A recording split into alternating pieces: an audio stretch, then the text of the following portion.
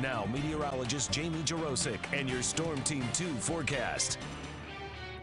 We are starting off overcast and colder. We've had temperatures in the 40s and even 30s this morning. Going through the rest of the morning, we're going to stay in the 40s. So even by lunchtime, we're just up to 47 degrees.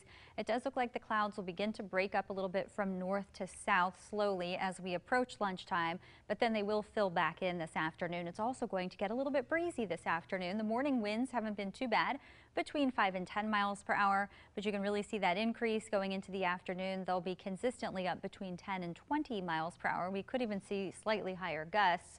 So to go along with the cool air, the breeze will make it feel even cooler. And some of the spots of the Miami Valley will probably not get out of the 40s.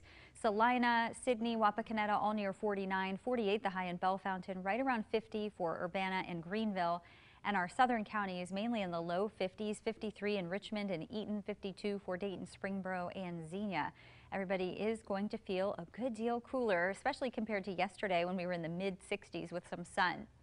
Some sun's breaking out across the far northern counties right now, but the rest of us are dealing with that lower cloud deck.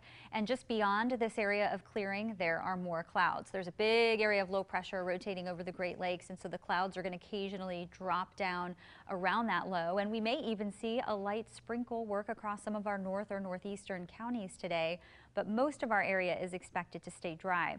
Now, behind this system tonight, we are going to get cold again as skies start to clear out a little bit. Areas of light frost will be possible, especially in sheltered areas, sheltered from the wind. We expect plants to potentially have some minimal damage, so protect them, cover them up, or bring them in if you can, if you're in one of those spots that will tend to frost. Future track shows lots of clouds as we head through lunchtime, slightest chance of a stray sprinkle across the northeastern counties especially. And then tonight, with a little bit of clearing, we're expecting, again, those temperatures to drop into the mid and upper 30s through tomorrow morning. Tomorrow afternoon, we expect a lot of sunshine, so it really looks like a nice finish to the week. Temperatures, though, will still be running below normal tomorrow. It'll be a cool day with highs in the 50s. Today, it's low 50s, so this is definitely the coolest day of the next week. Will be breezy with a spotty sprinkle, otherwise mostly cloudy. Partly cloudy and cold again tonight, dropping to 38. Some of the sheltered areas could see some light frost develop.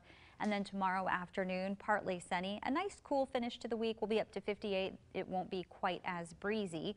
And Saturday, we add in some showers in the afternoon. It's just going to be a cool, unsettled weekend. Sunday will also have a rain chance. Monday, back to dry weather, will warm up to 62, and then a cold front will move in Tuesday, bringing in more showers and another push of cool air.